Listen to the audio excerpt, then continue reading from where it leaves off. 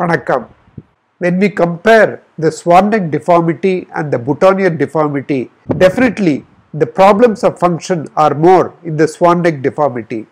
But the Boutonniere deformity also has its own unique problems.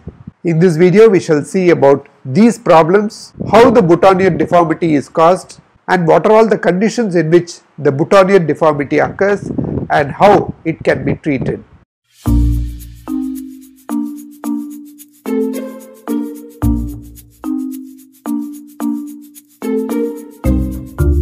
We shall learn all about the Boutonniere deformity under the headings of Introduction, Patho-anatomy, the etiology, clinical findings and staging, and the management.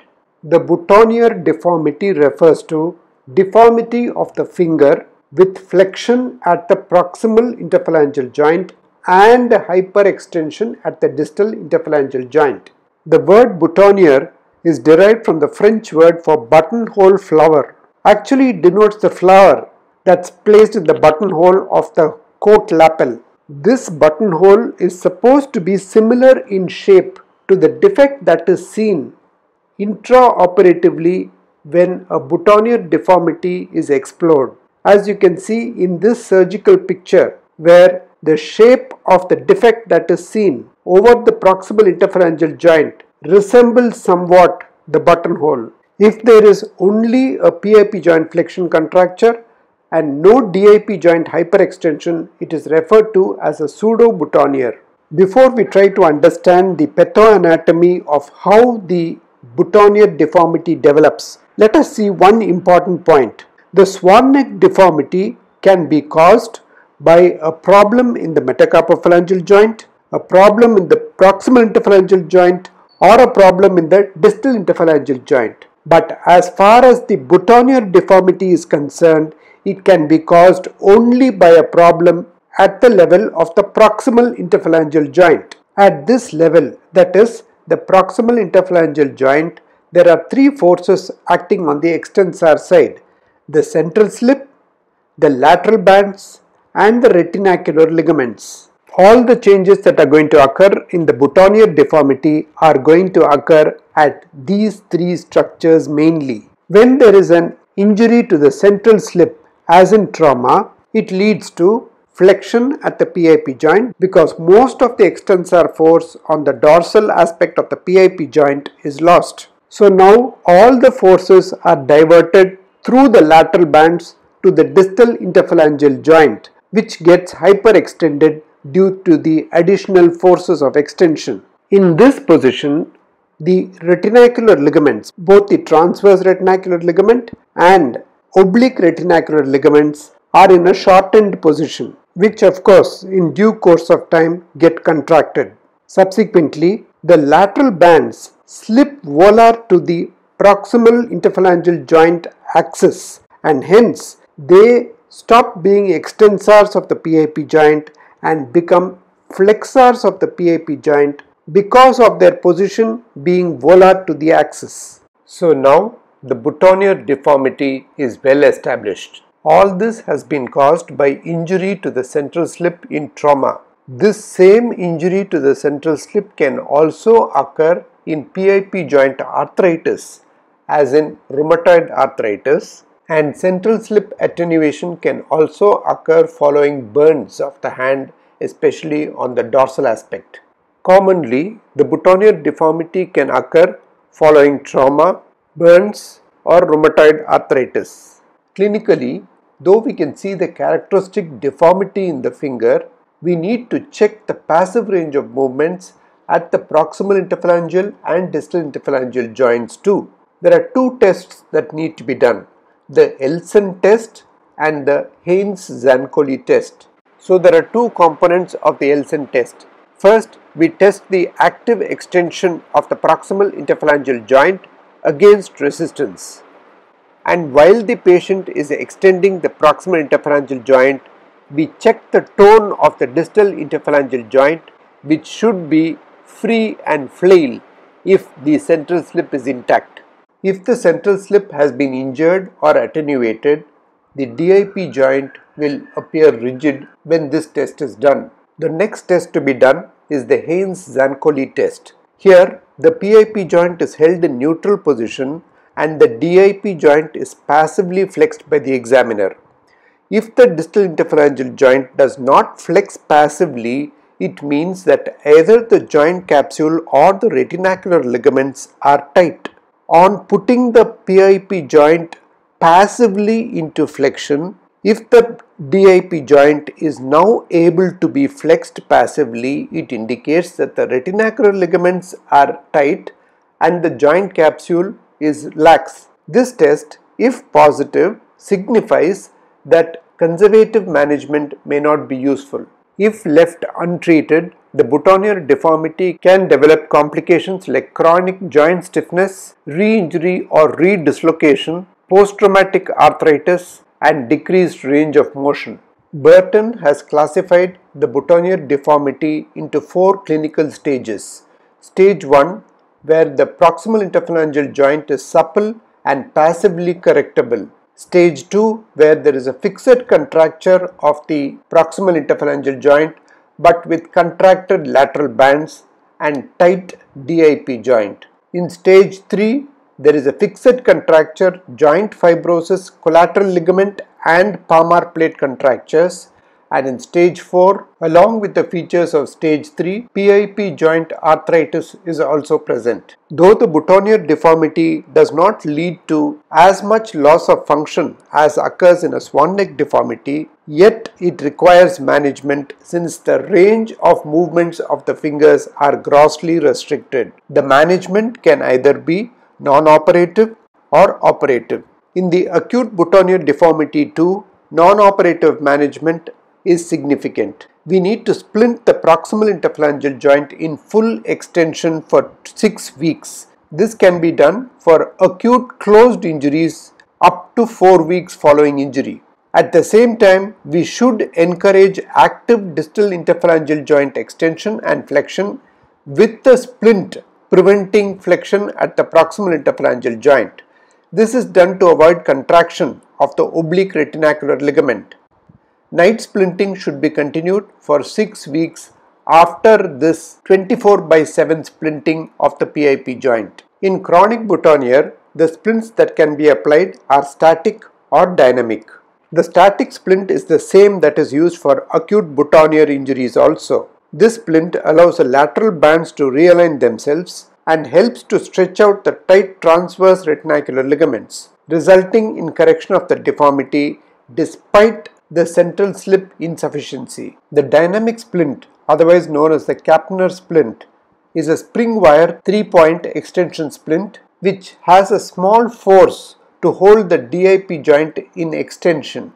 So the patient has to flex the distal interphalangeal joint against resistance. Apart from the splints, therapy is also very important for the correction of the boutonniere deformity. First, the therapist places his index finger over the extensor aspect of the proximal interphalangeal joint and tries to bring it to neutral position as far as possible. At the same time, the therapist supports the flexor aspect of the terminal phalangeal region and keeps the distal interphalangeal joint in extension. When the PIP joint comes to neutral position, there is hyperextension at the distal interphalangeal joint in a boutonniere deformity. The patient must now actively flex the distal interphalangeal joint.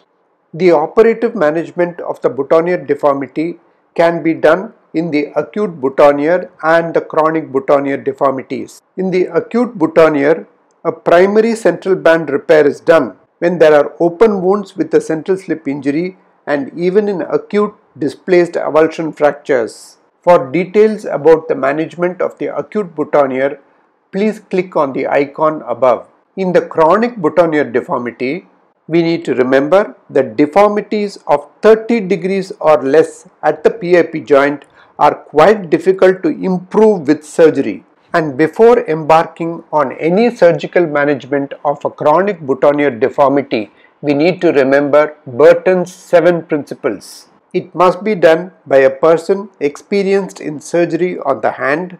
It is rarely to be performed in a supple deformity because therapy forms the keystone management. If at all surgery needs to be done, it needs to be done only after the joints have become soft and supple. Pre-operative and post-operative exercise program must be followed diligently. If there are arthritic changes on X-ray, implant arthroplasty or PIP fusion must be thought of as an ancillary procedure.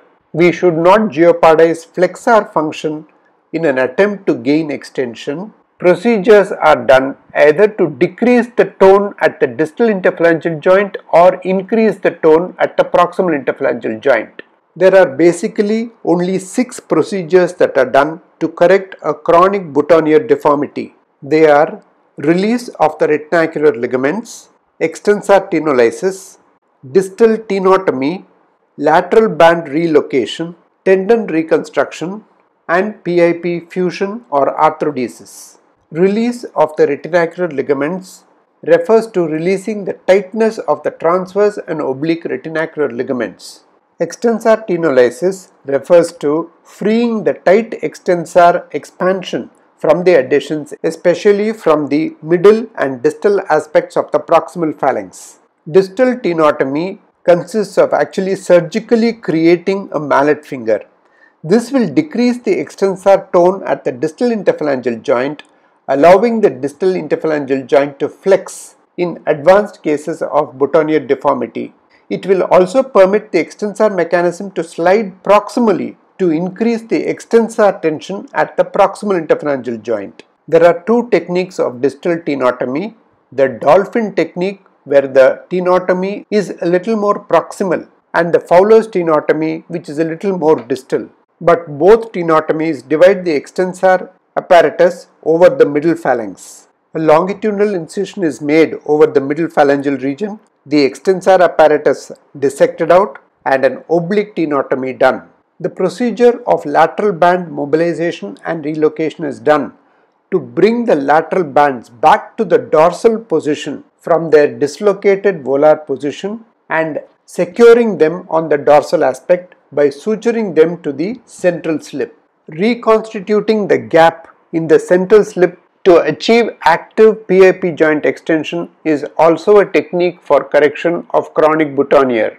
This gap in the central slip can be reconstructed by any of the 3 possible methods. Matte uses both lateral bands, Haywood uses one lateral band, and Littler again uses both lateral bands for the reconstruction. Finally, the technique of PIP joint fusion, which is done whenever there is evidence of arthritis in the PIP joint. All the techniques that we have seen have been integrated into what is known as the Curtis staged reconstruction of boutonniere deformity. Here, there is a staged redistribution of forces in a step-by-step fashion to attain a more anatomically functional finger. In the first step or stage 1 of the surgery, a lazy S incision is made over the PIP joint and the transverse retinacular ligament is freed distally and proximally, and a tenolysis of the extensor tendon is done. If full extension is achieved by this step, the operation stops. If full extension has not been achieved, we go on to the second step, that is, we section the transverse retinacular ligament. This allows the lateral bands to swing dorsally, and this is followed up with splinting and exercises. But even if after that stage there is still a 20-degree or lesser lag, the step 3 or stage 3 is done, where a Fowler's tenotomy is performed. Either a step cut lengthening of the lateral bands to prevent an overt mallet finger or an oblique cut of the extensor can be done. Now, if full extension is present, the operation stops. But if the extensor lag is still present, the central tendon is dissected free and advanced about 4 to 6 mm into a drill hole in the dorsal base of the middle phalanx. The lateral bands, now slack, are sutured to the central tendon. At the end of every single step, if the extension has been achieved, the procedure is stopped. A K-wire is passed across the proximal interphalangeal joint to maintain full extension during the early postoperative period, and the distal interphalangeal joint is left free and active motion of this joint is allowed. There are 4 salient points to remember regarding the operative management of the chronic boutonniere deformity. We must exhaust all splint protocols before planning for a surgical correction. And if we do plan surgery, we must ensure a full passive range of movements at the proximal interphalangeal joint. But we must remember that even after surgery, there may be a 20-degree persistent extensor lag at the PIP joint. And we must never trade getting extension at the PIP joint at the cost of losing the flexor function. I hope you liked the video. I enjoyed making it. Please click on the shown links to see more about other zones of extensor tendon injury and their management. And do not forget to subscribe to stay connected with the latest in learning hand surgery, plastic surgery and trauma surgery. Vanakkam.